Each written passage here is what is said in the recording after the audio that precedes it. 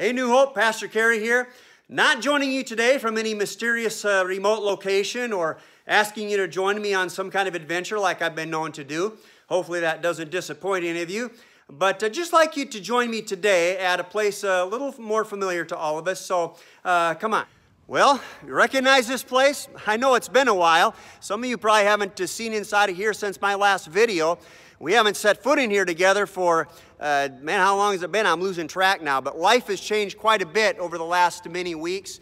And we're all learning to do things quite a bit differently. That's not been a bad thing because we've seen what we know about our God all along is He can take less than ideal circumstances and turn them for good. And we're learning to do things in some unique ways that we have never done before. And if we can continue that once we're back together, we're going to be even more effective in ministry. This weekend in particular is going to be a little bit strange not coming together because Easter is usually our biggest weekend of the year. And it's not about numbers, but the fact that we're connecting with people that maybe we don't see any other time. But here's what's going to happen, I believe, through the way we're having to do things this time around, is that we're going to end up connecting, I believe, with more people than we ever could have or would have through any other means, because everyone who would have been here, most of them will be watching online. Some of those who wouldn't be able to be with us are going to be able to watch and join us. Others who know what we're up to with New Hope and that we're doing some good things are going to check out what we put out there. And then others are just looking, you know, they're beginning to get used to churches doing things online. And they may, I'm just praying people will stumble onto us.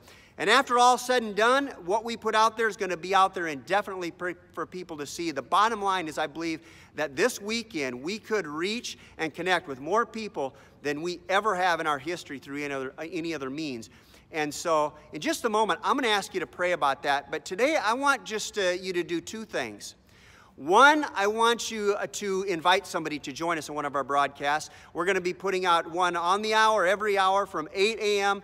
to noon, and then again from 4 to 6, the same service. I guarantee you don't have to be self-conscious about inviting people. They're going to be engaged. They're going to be intrigued. This is going to be unlike anything that's being put out there, I believe, from one of our local churches. Maybe something a lot of people have never seen the likes of coming from church. It's going to hit every age level. There's going to be a variety of music and media and illustration and message. Several of the pastors will be involved. And it's just going to be a great opportunity to invite some people to tune in. And they're going to hear everything from about forgiveness, about healing and wholeness, about living a changed life, an abundant life. It's going to affect people in many different ways.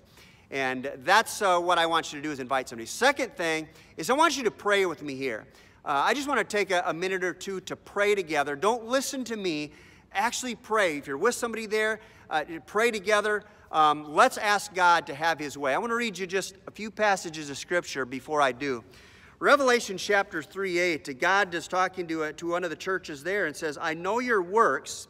He knows our works. He knows what we've been up to. He knows that we're faithful to His word, and we've been reaching people. And He said, I've set before you an open door that no man can shut. God opens something, people can't shut it. And He can open it at a time when it looks like everything is closed, which a lot of it is these days. 1 Corinthians 6:9 talks about, Paul says, for a door for effective work has been opened to me, and there are many adversaries. That wasn't a bad thing to him. That was a challenge. He said it's still a wide open door, and he was asking for prayer. And I believe God has set before us a wide open door for ministry. And in Colossians 4:3, it says, at the same time, pray also for us that God may open to us a door for the word to declare the mystery of Christ. I guess if I gave this whole segment a title, I would say, closed country, open door. Because God can take at a time when it looks like we were shut down and couldn't minister like when we typically would, especially on Easter Sunday. But I believe we're going to reach more people than we ever have in the history of our church through this particular media on this day and beyond than we ever have before. And I want you to pray with me that will be effective. If you're getting this beyond that, I want you to pray for the continued effectiveness of this as this stays online and people can look at this into the future, and God knows when they need it and He'll bring them to it at the right time. Lord, I thank you for what you're doing, not just through our church, but many ministries out there who have gotten creative, who've put things out there through means and methods that we've never been utilizing to this degree, and it's reaching maybe more people than we ever have. And I pray that this weekend, that these broadcasts going out on Easter Sunday that you would bring people there who need to hear this. And Lord, you would do something more powerful than maybe could have happened had they been here amongst a bunch of other people, right there in their homes. I pray that you would reach through that TV screen, that computer screen, telephone, however they're viewing it, and God, lay hold of their spirit, Lord, in a way that they know it's you. And God, I pray that you would bring people to yourself. I pray that you would bring healing into lives, that you would set people free, that you would bring people into just a new realm of abundant life in knowing you and maybe having a relationship with you for the first time. Lord, just have your way. Use us in any way we can. Let us be bold and invite some people to tune in and see what's going on. And Lord, we just want you to have your way.